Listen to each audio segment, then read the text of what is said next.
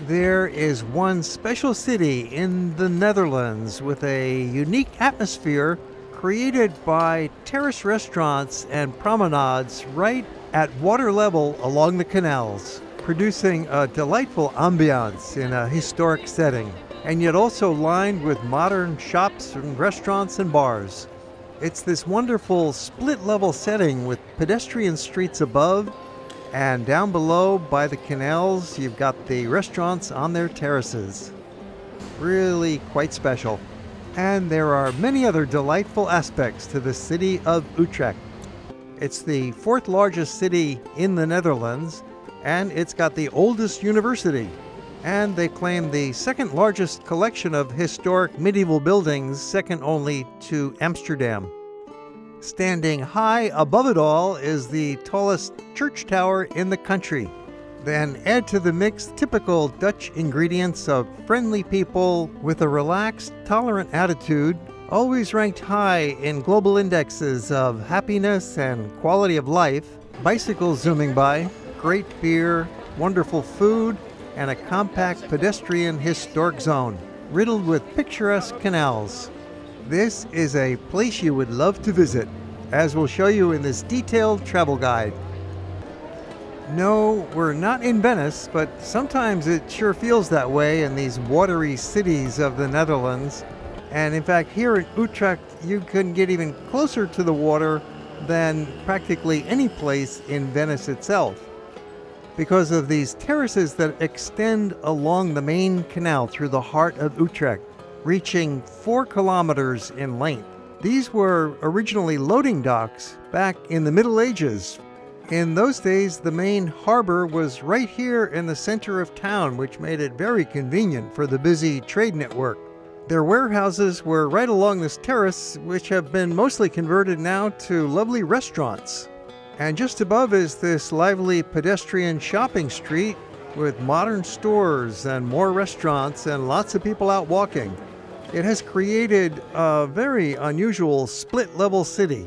You just don't see this in very many other places in the world. It is the defining characteristic of the city of Utrecht. In this aerial view from Google Earth, we can see how it's all about this one section of curved canal with those terraces and tables and shops and trees, and it's the magical neighborhood in the heart of town. This is the actual downtown of the city, the place where locals come to shop and take a stroll, see their friends, have a drink, or just walk on their way to work. While it's also the scenic and historic heart of town for the visitor, although you'll notice there don't seem to be all that many tourists around, partly because I'm here in the off-season in September, and also because Utrecht is just not really high on the radar for tourists, and that makes it all the more desirable a place to visit. It's loaded with authentic charm, proclaimed by Lonely Planet as one of the world's top 10 unsung places, undiscovered, and ranked by the BBC as one of the world's happiest places. You will find it worthwhile to wander around some other parts of the central historic area, certainly the little side lanes and into the church and some of the museums, but you'll always be coming back to this one spot along the canals. It is just so magical. And during the program, we'll be taking you back here again and again, with sunshine or cloudy days in the morning or at night, when it gets even busier with people sitting outside enjoying dinner. It's always fun to be here. Utrecht is in the heart of the Netherlands, and it truly is one of the great cities of Europe to come and visit. It's not as well known as some other Dutch cities like Delft, perhaps, or even Leiden and Rotterdam, but you might find it the most charming of all cities in the country. And it's been ranked as one of the top 10 places to visit by various sources, and it certainly is worthwhile. It's a city of history. It's a city of canals, a city of old brick buildings.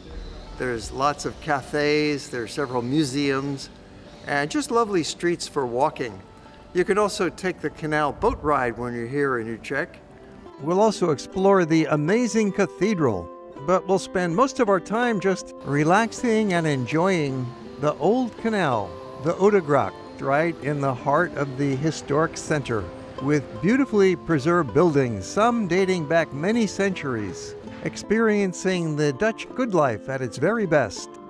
But hang on, before we get too sentimental and think this is a historic artifact, an ancient city that's trapped in amber, some kind of old-fashioned museum exhibit of the Middle Ages with nothing but old buildings, let's realize this is a modern city. Population of 320,000 makes it the fourth biggest city in the country. And there is a lot of cutting-edge activity going on here. The biggest and oldest university in the country. Large banks are headquartered here, and it's the main crossroads of the Dutch railroad system. When you look at the big picture, you'll see that most of the buildings in the metropolitan area are not like those old brick structures you see along the canals. There is another downtown, the more modern side of the city. A lot of shops and busy streets with cars. Yeah, it's not a pedestrian zone in the other part of modern downtown. A lot of bicycles, of course, going by. Always in the Netherlands, it's bicycles. That's the main system of transportation. Let's back up and take it from the top. When you arrive in Utrecht, you're probably coming in by train. It's a very good way to get here. Travel by train is the best way to get around the country. You don't really need to drive. The Dutch have one of the world's best rail systems. It's clean, efficient, prompt, not expensive, always on time. The Dutch make it very easy to use their transportation system with a single card. It's the OV chip card. You just tap it on the ticket reader as you're boarding, and then you tap it again once you get off. And that'll work on trains and buses and trams, local or intercity. It's a phenomenal system. The cards are widely available. You can purchase them in some tobacco stores, at the airport upon arrival, at each train station. It's one more reason that visiting the Netherlands is so enjoyable. The rail stations are also easy to navigate, and you'll be walking right through the heart of this modern train station, state-of-the-art facilities, and then it will lead you right into a modern shopping mall, Hoog Catharina, which recently greatly expanded in size, becoming the largest shopping mall in the Netherlands with 180 stores and getting 26 million annual visitors. And the neighborhood all around it and the train station have been undergoing a modernization transformation into a new part of the city. Just keep walking and follow the signs and you will sure enough end up out on the modern streets. And then it's a couple blocks walk through a modern section. This too is an interesting neighborhood of the city. Close enough, it's only a few blocks from the train station into the old historic part of town.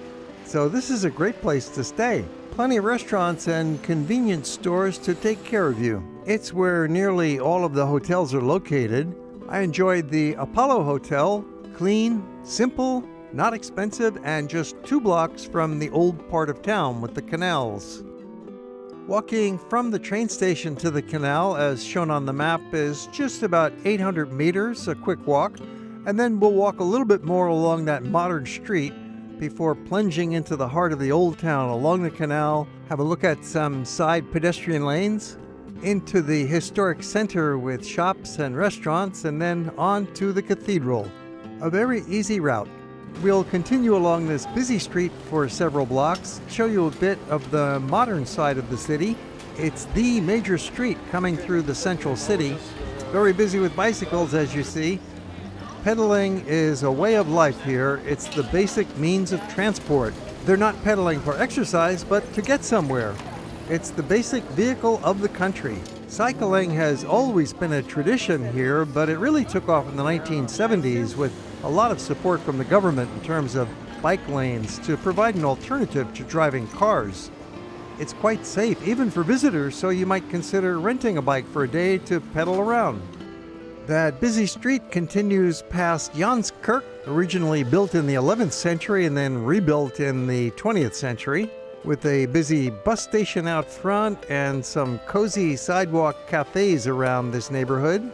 And the street then continues for about another kilometer with more shops all along the way. It's really quite a nice commercial street, but no canals, so we're not going that far, turning around to go back into the old town. With the cathedral looming large at the end of this street, we'll go inside it at the end of the program after we have another look at the Oudegracht, that charming canal in the heart of town.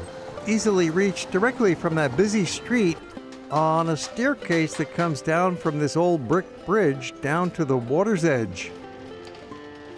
It's a different world when you're at this lower level of the canal, so close to the modern city and yet centuries apart.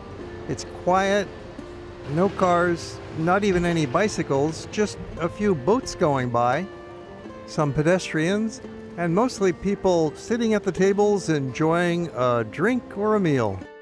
We'll take a closer look at this most interesting section of the old canal in the heart of town. This popular portion is only about 500 meters in length. Canals are still used for transportation of goods, although this, of course, is but a shadow of the former glory when this canal was a major thoroughfare. Now, most of the boat activity is for fun. It's for tourists in their glass-top tour boats. It's for kayakers who rent a little boat and paddle around for a couple of hours.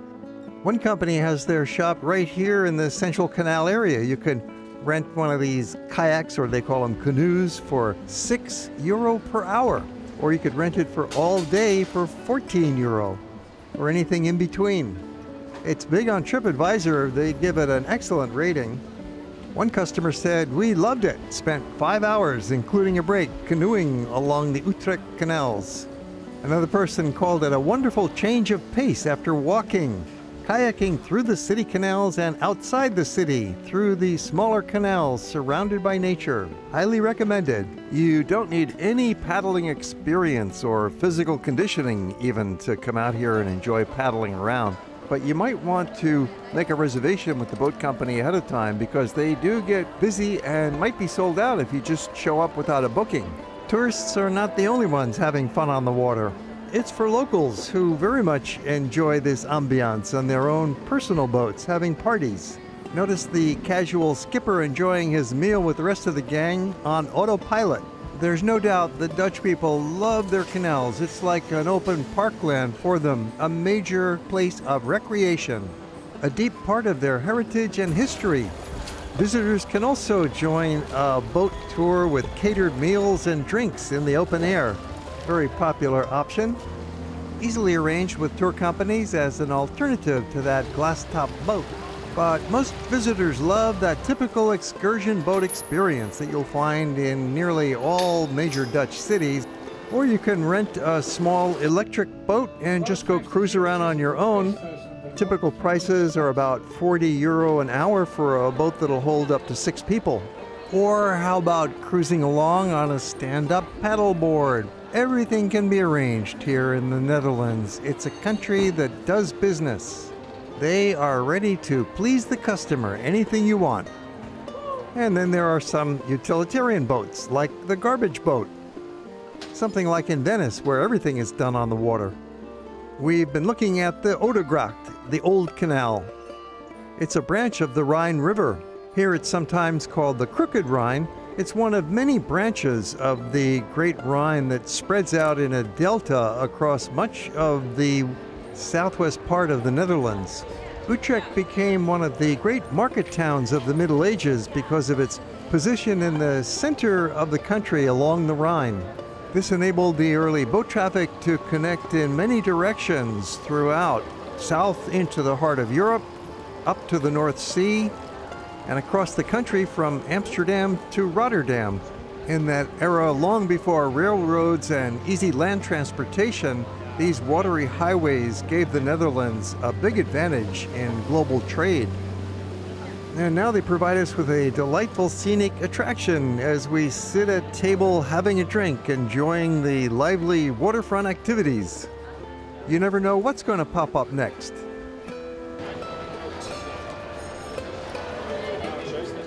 These terraces function as the outdoor living room of the city. But how did they come to be? Why are these terraces here and not found anywhere else in the country? Part of the reason is that Utrecht is above sea level, more so than many of the other Dutch cities, and therefore there's a drop down to the level of the water from street level.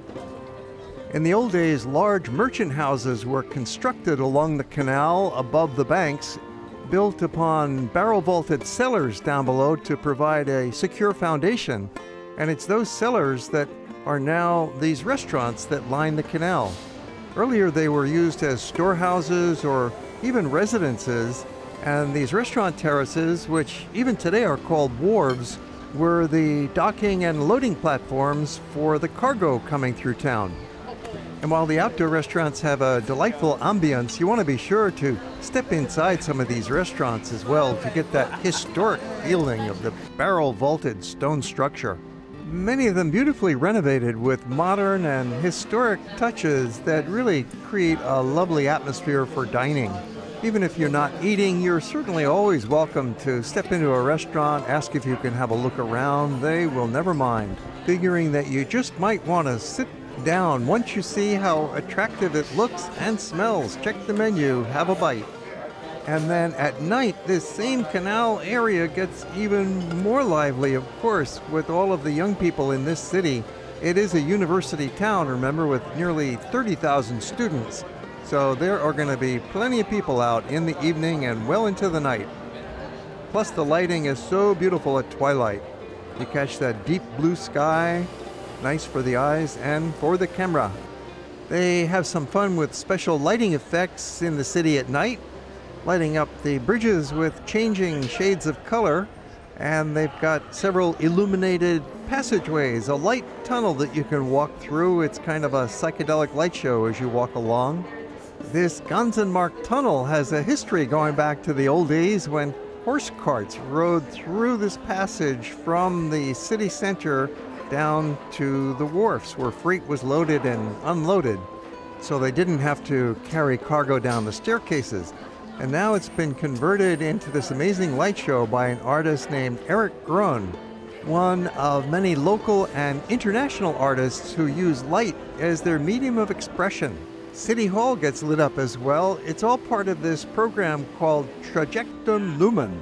It's maintained by the government of the city of Utrecht, all free and open to the public every day of the year from sunset until midnight. You can also pay to include a guided walking tour where everything is explained and you don't miss anything that way. And you could even include a 3-course dinner package in the deal. Of course, many private businesses are also getting in the spirit of this movement and lighting up their own buildings. For comparison, here's how the same building looks during the daytime. Well, it's still a beautiful structure, but a little bit more magical in the twilight. Winkel van Zinkel not only is a nice cafe and tapa bar, but in the evening, it's a big music venue. So even more reason to consider that building at night. Admire those neoclassical caryatid statues seeming to hold up the roof. Well, we're right in the heart of the old town now. We've been walking along the Utrecht Canal into the very center of town. This stretch along the Utrecht for a couple of blocks as we approach City Hall has a nice cluster of interesting and high-quality shops with a variety of kinds of things on sale for men and women and young and old. Way more interesting to be walking along a shopping street like this instead of inside a covered shopping mall. Growing flowers is an important part of their agricultural economy, and they love to buy them and bring it on home. The shopping neighborhood does extend beyond the canal for a couple of blocks along both sides of the waters, making this an excellent place to meander. You'll certainly hear some music in the streets as you walk along from the various buskers, lovely accordion music. If you enjoy the music or stop to take a few pictures, you certainly want to give them a nice tip. The atmosphere of the old city center creates a perfect backdrop and environment for a day of shopping. And you might find some treasures in the cozy narrow streets that lead away from the canal.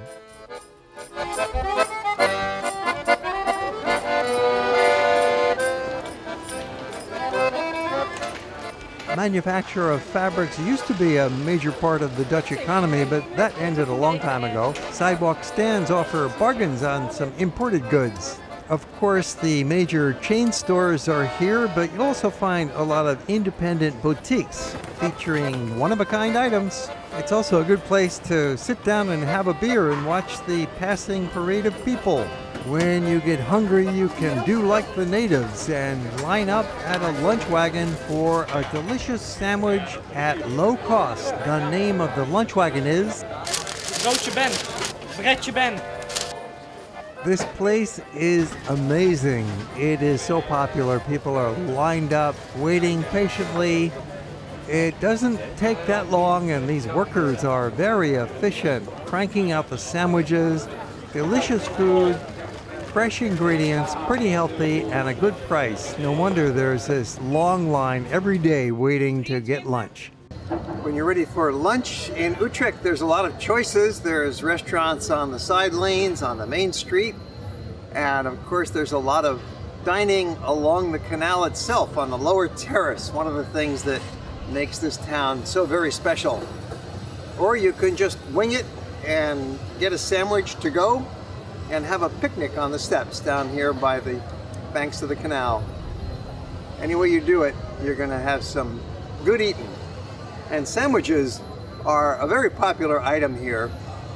You can buy your basic sandwich for €3 or get a fancy one for €5. You'll see lots of people eating a sandwich, standing or walking along on the street, lunch in hand. Dutch people are quite sociable, which makes them approachable if you'd like to strike up a conversation, and they speak English. They're gregarious and friendly, so by all means, if you see a chance to talk with some locals, go for it. You eat lunch standing up. Yeah. Sometimes we walk, eh? We have Sometimes less time. We have no time. Only 30 minutes for work. Gotta get back to work. Yeah. Hard working. I love your city. Oh, yeah? Utrecht is amazing. Yeah? Wonderful place. The Dutch are outgoing and friendly in a society with high levels of cooperation and mutual respect, in part because of their geography. It's a small country, it's densely populated, so people have to get along. There are always other people around, it seems. Another reason they're sociable is the way they get around. It's either walking or on a bicycle rather than being isolated as sole occupant of a private car as many modern travelers are. Very often you'll see people having a conversation as they pedal along next to each other. Another way that geography has brought the people together is their history of dealing with the water. About 1/3 of the country is below sea level and would be underwater if they didn't do something about it. So they have to work cooperatively to drain it and maintain it, building dikes and canals in a process that started about 700 years ago. Cooperation, it's really a hallmark of the Dutch personality.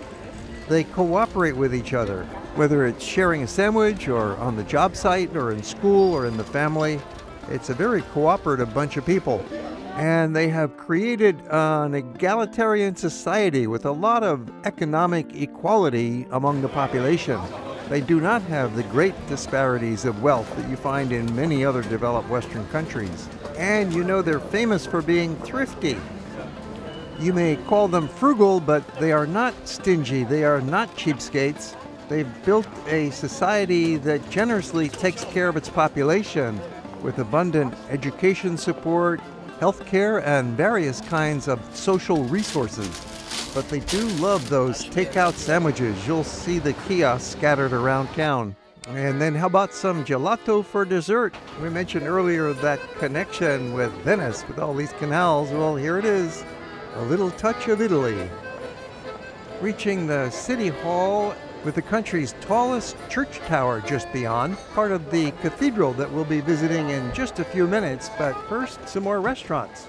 At this point, we've reached the canal's largest bridge, which forms a plaza serving as a crossroads in the center of the old town. A couple of streets extend beyond it, with many shops continuing for about 5 or 6 blocks and then gradually becoming more residential. And while you can still walk down a staircase to the water's edge here, it's only a short terrace, and the rest of the stretch of this block of the canal is no terrace at all, just straight down. There's basements down below, but they don't have any wharfs. A lot of shops up above, though. It's a great block for walking and shopping and eating. Coming right up, another bridge. Step onto it for a view back at City Hall and that nice row of shops. This bridge is a bustle of activities, as you'll see, with people out dining and walking around and shops all about it. Things are pretty close together here in Utrecht. For example, we've only walked about 2 kilometers from the train station to get to this point along the canal and doing a little bit of meandering. We have more to see, continuing a few blocks south along the canal, enjoying more shop fronts and restaurants. Then there's another little side bunch of shopping streets and over to the cathedral and another back canal. You could do it in a short period of time. You might even consider visiting Utrecht as a day trip, perhaps from Amsterdam. It's only a half-an-hour train ride from Amsterdam to get here. And you can spend a full day walking around, and if you do that, by all means stay here for the evening. You'll want to see those illuminations that we've pointed out and have dinner at one of the lovely outdoor restaurants if the weather's fair. And then you can catch a train back to Amsterdam or to whatever your home base city might be. However, you will find that there is enough to see in Utrecht that a couple of days would be worthwhile. Then you can enjoy the boat ride, rent a canoe, go paddling around, do some shopping, and just really take your time here and enjoy the place. We've walked a few blocks south of City Hall and over on the west bank of the Utrecht, discovering another lovely cluster of shops in little side lanes. This neighborhood is loosely considered still part of the museum district, even though the main museums are on the other side of the canal and a few blocks further south. This quarter has a relaxed attitude. Just across the canal from the cathedral, where we're heading next, over to the Domplein, Cathedral Square. The Dutch love their cats. It's the ideal urban pet in these smaller cities. It's a quiet enough place that cats can just lounge around without being bothered, although sometimes they don't get along so well with the dogs passing by if it's encroaching on their territory. That's a strong cat. Yeah, you just go away, doggy. Oh! That's the funniest thing.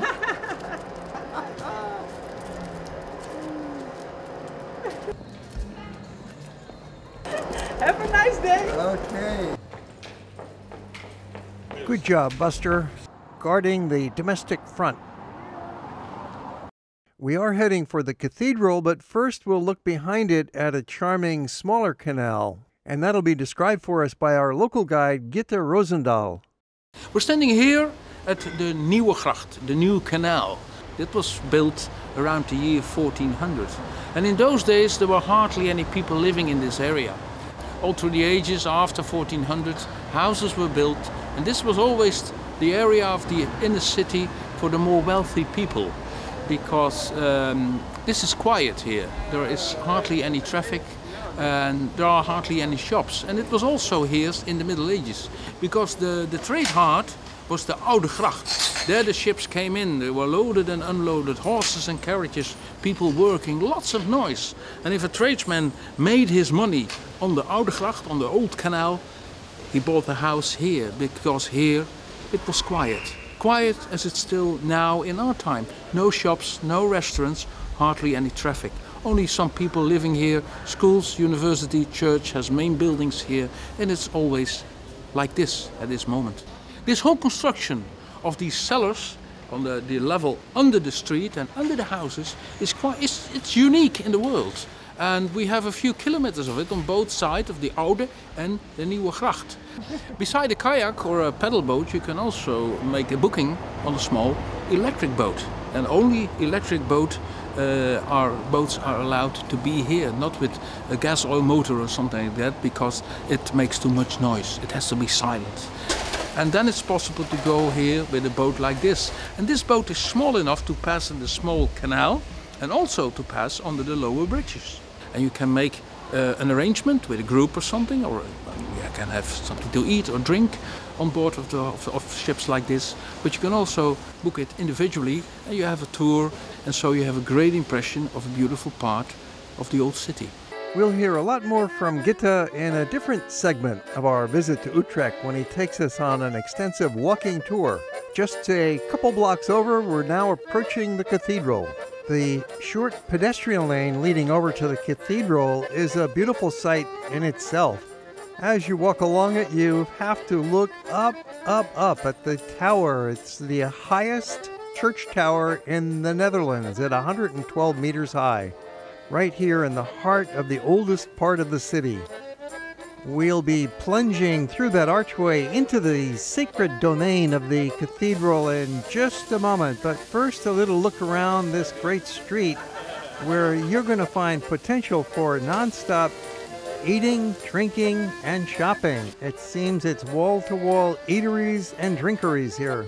Then take a left just around the corner in the direction of the Tourist Information Office, the VVV. It's a great place to stop in for some free information. A pleasant walled garden is nearby called Floris Hof. It's on the location of the old Episcopal Palace that was demolished after 1850 when the Catholic Church was prohibited. And now it's a hidden gem, a small garden in the heart of the oldest part of town. A nice place to feed some lunch to your cat. Or sit on a bench and have your own picnic. Walking now through the passageway at the base of the church tower into the Dom Square, a beautiful open plaza.